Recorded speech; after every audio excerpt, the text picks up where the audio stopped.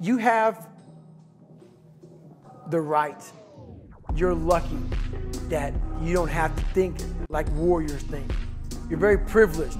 I chose this world to be a warrior, and I would choose it again if I came back to this world. But the mentality of a warrior is very different than normal mentality.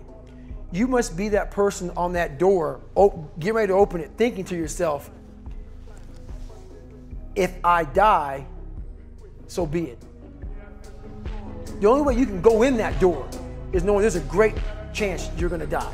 It's like being a SEAL, you train with live ammo. You jump out of an airplane, everything you do, you could die.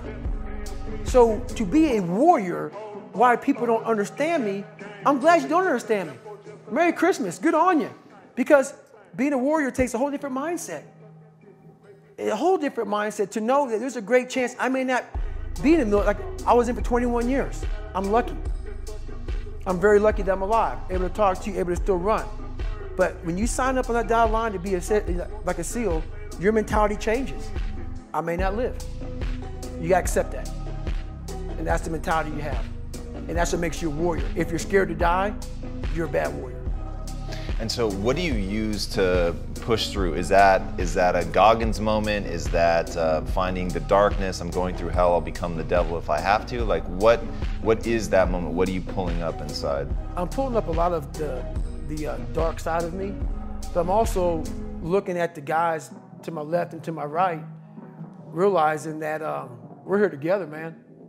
And I have to be strong for them, and they gotta be strong for me.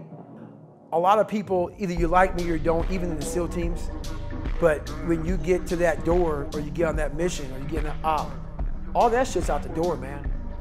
You know, you do it honestly. I mean, people say all the time in these movies and shit, you really out there fighting for that guy beside you. And you can't be a coward.